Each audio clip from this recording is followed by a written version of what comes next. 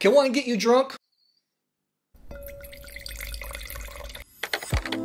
Hello, hello, hello. Welcome back to Exotic Wine Travel. We're going to try something different today. I did a little Google search of the most commonly asked wine questions. I'm going to try to answer them today. Number one, what wine is sweet? This is a difficult question to answer because it really depends on the type of wine drinker that you are. There's a lot of different types of wine drinkers, and I'm going to generalize. For me, there's three main types of wine drinkers. The majority of people that consume wine are people that enjoy it. They don't really care to know that much about it. They just enjoy the flavors. They enjoy maybe a little bit of an alcohol buzz, and they're not going to spend a lot of money on wine. That's the majority of wine drinkers. Then you have the hardcore geeks like myself. Maybe that makes up 2-3% of everybody that drinks wine.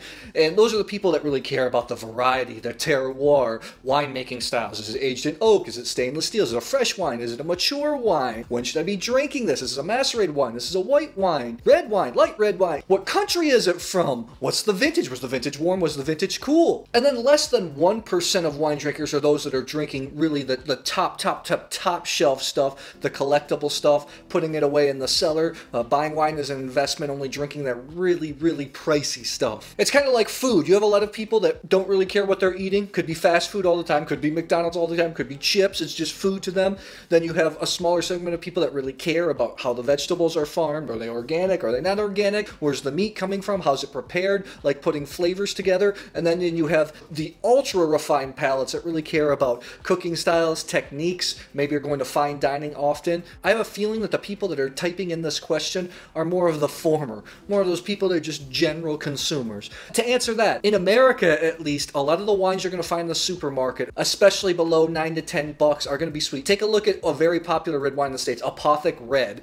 That red wine has 16.4 grams per liter of residual sugar. That would be considered more of an off-dry style of wine. Because I like wines that are drier, a little more austerity, I'm always amazed by those wines back in the States, the real entry-level, inexpensive stuff, how much vanilla is in, how much sweet they are. Those wines are just not for me, but they're easy to enjoy. My friend Mike Viseth, the wine economist, broke this down in greater detail in his book, Money, Taste, and Wine, It's Complicated. He talked about why Yellowtail, the Australian brand, had such success in the US market. They help smooth out things that generally people don't like in red wine. General consumers don't like tannins, that drying sensation in their mouth when the saliva is stripped away by the tannins. And generally they like wines that are a little bit more sweeter, not drier. That's what Yellowtail solved. If you're looking for those types of wines, Moscato is going to be something that you really enjoy. Moscato d'Asti. More inexpensive Rieslings that you find at the supermarket are going to be cheaper.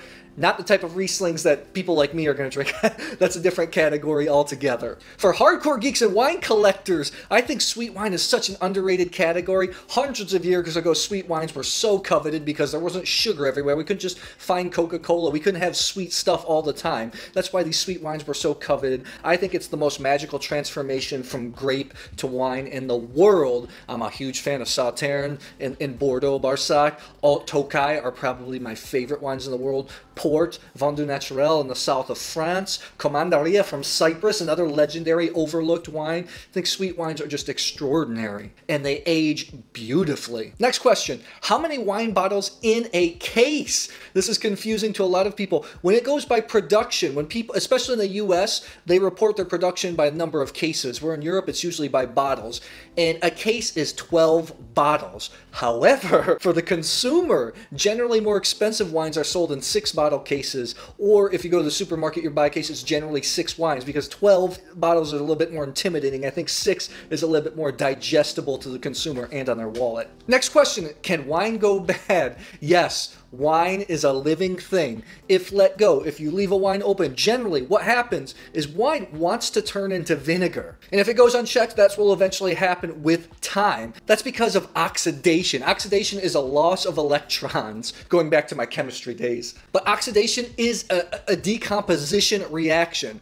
The easiest way to think about it is think about if you take a bite of an apple. It's all white and crisp, but what happens after you leave it in air? It starts to go brown. The flavors start to change a little bit too.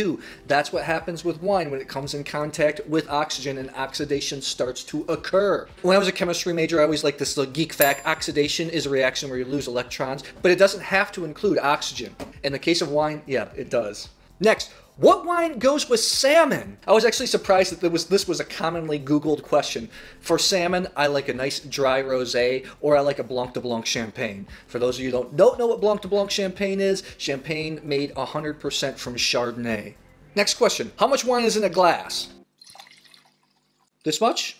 In reality, a bottle of wine contains 25 ounces, and a serving of wine is 5 ounces. So you're going to get 5 glasses. If you're going by the metric system, 750 milliliters of wine are in a bottle, and a glass, one serving, is 150 milliliters. However, when you're out at nicer wine bars, they generally give you 100 milliliters, so they give you very little. My general rule of thumb, if you're having a dinner party, a house party, and everybody is drinking wine, I like to have more than 1 bottle per person. So let's say we have 10 people. I would like to have 12 to maybe 15 bottles of wine for that party. Next, can wine freeze?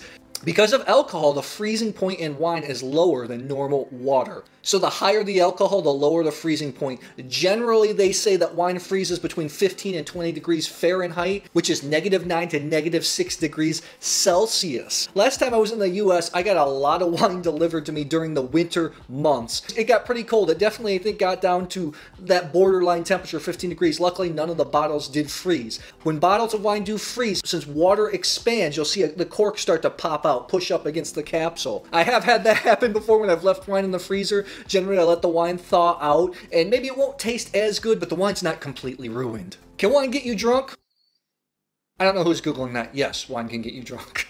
Unless you're drinking some of those new non-alcoholic wines, which I haven't tried yet, but I don't know if I would enjoy that much. How much wine gets you drunk? This is completely different person to person because different people metabolize alcohol differently. One thing that I have noticed when it comes to wine, and I've never been able to figure this out from a physiological perspective, is when I drink higher quality wines, maybe small producers, I generally don't get drunk as I drink through the wine. I think if a wine is more quote-unquote industrial, more mass-produced, I can feel it right away. My face starts to get red, I start to feel hot, my face starts to feel flushed right away. If wines are from smaller producers, doesn't have to necessarily be natural wine, quote-unquote, or biodynamic or organic wine, but just higher quality wine, I just notice I can keep drinking, my face doesn't get flushed, I don't get warm. I told a fellow wine writer that's how I judge the quality of wine sometimes, and he looked at me like I was crazy. But hey, nobody knows your body better than you, so just break out some wine, take a few glasses, see how much it takes you to get drunk.